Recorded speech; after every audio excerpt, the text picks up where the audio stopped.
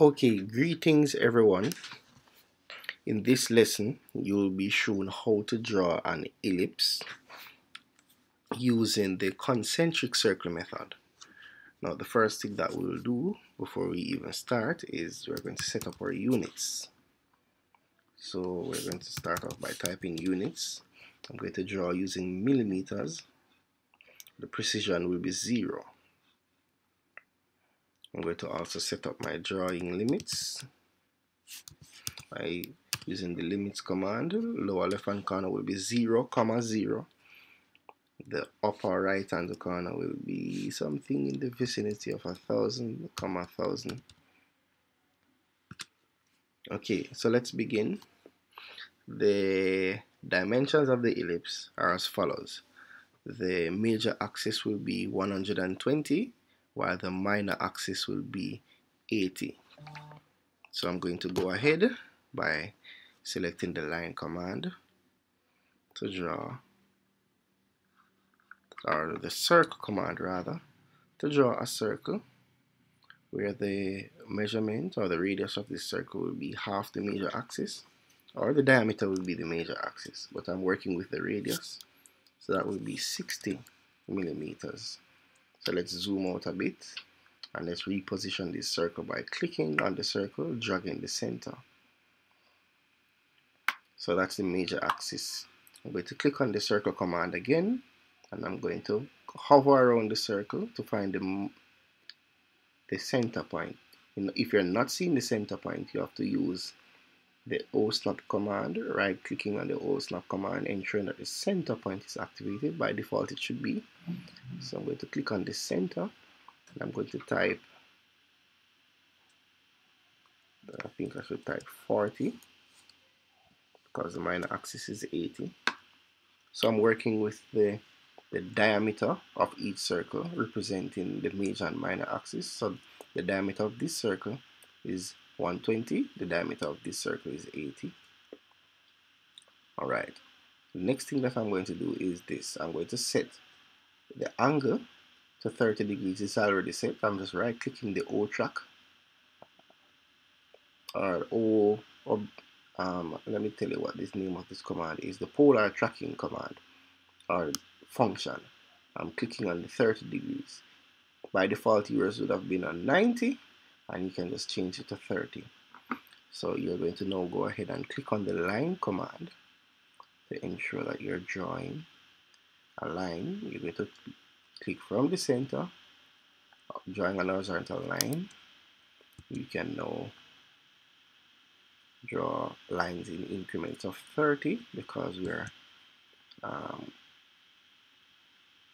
dividing the circle in equal parts. I'm going to do it for the quarter. The reason why I'm doing it for the quarter, you have a number of options in dividing the entire circle. You can now extend these lines and then mirror them. I should do it for the half rather, based on the method that I'm going to use. I could have mirrored it twice, but I want to draw as little lines as possible. So once you have split up half of the circle in increments of 30, you're going to use the extend command. So I'm going to select the extend command by clicking on it, and I'm going to press enter. Then I'm going to click on each line, and I'm going to extend each line until they have extended all the way. Alright, I'm going to delete one of these lines because what I should have done is I should have just extended one. Alright. Alright, so you have some points here. You have these points on the major axis, and you have these points on the minor axis. Well, meaning on the circle that represents the minor axis. I am going to go ahead and number the points just for your sake. This point, I will call it, let me see, I'm going to call it point 0.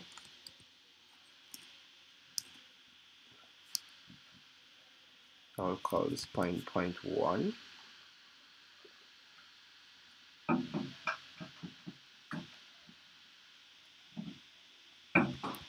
This point will be point 2. So I'm going to just copy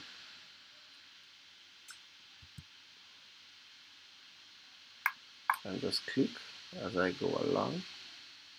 I'm going to edit the numbers later.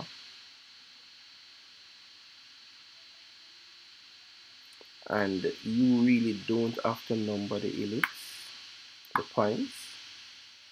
I am just doing this so that you are able to follow the points as I connect the points.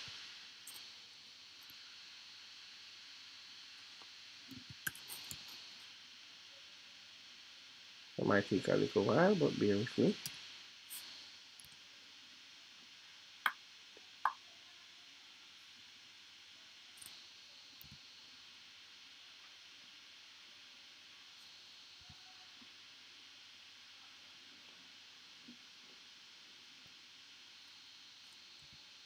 So this is supposed to be 5.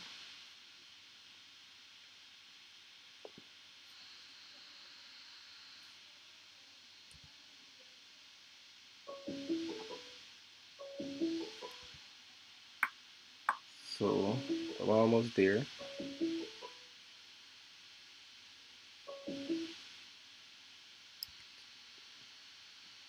Alright, so those points are labeled.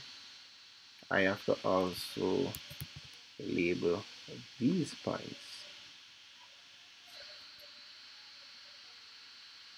And again, bear with me.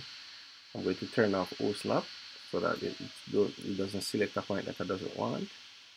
I'm just basically copying and pasting the numbers.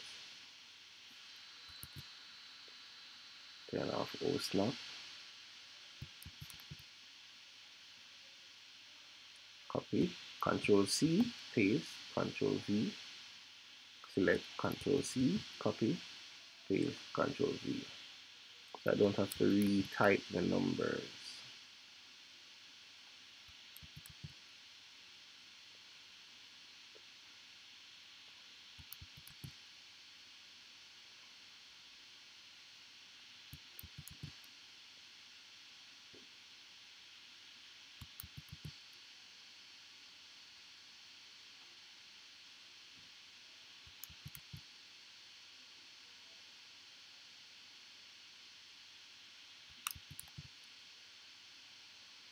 Alright, so this is the last point now.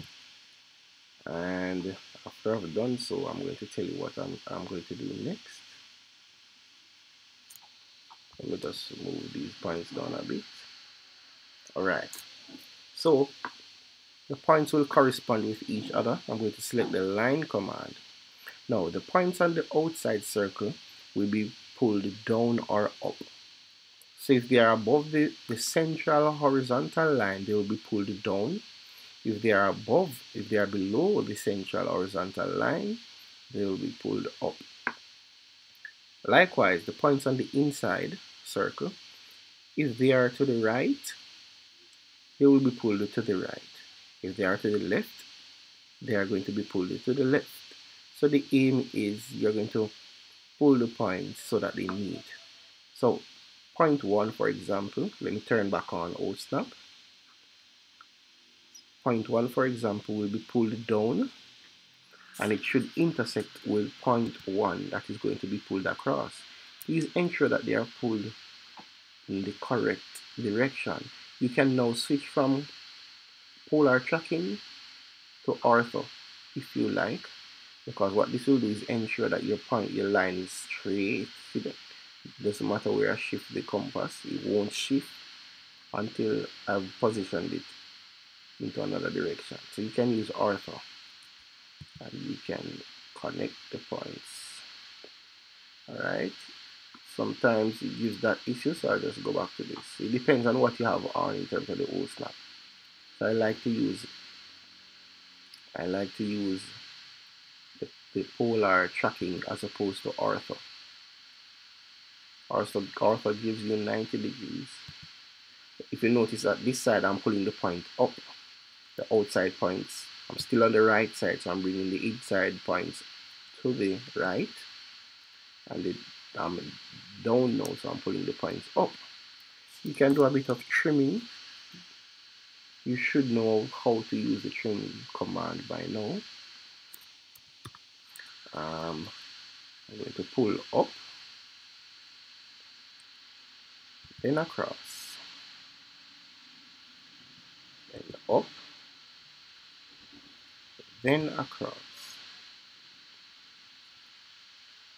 then across, then down,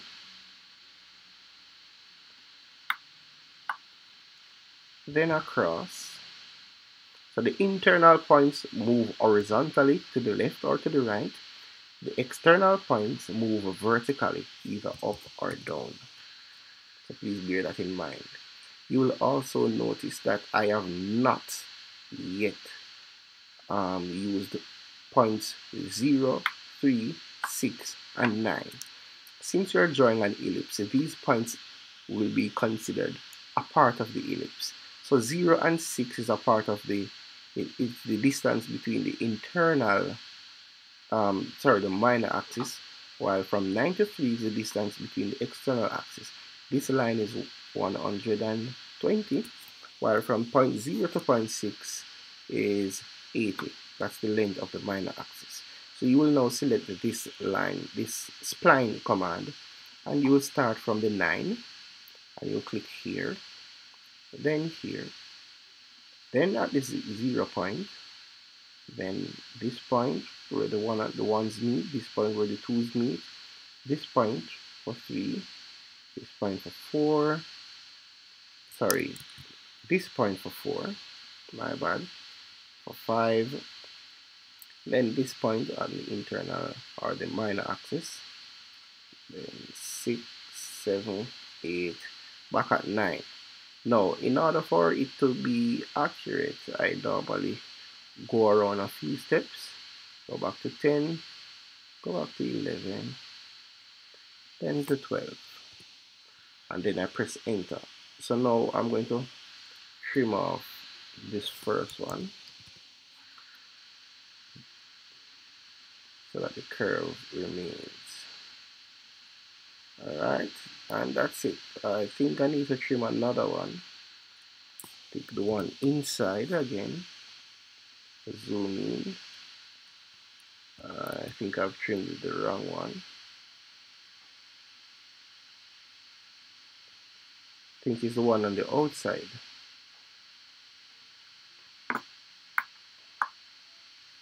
And then you trim, and then you can leave it there. May have trimmed the wrong one. Yes, so this is the ellipse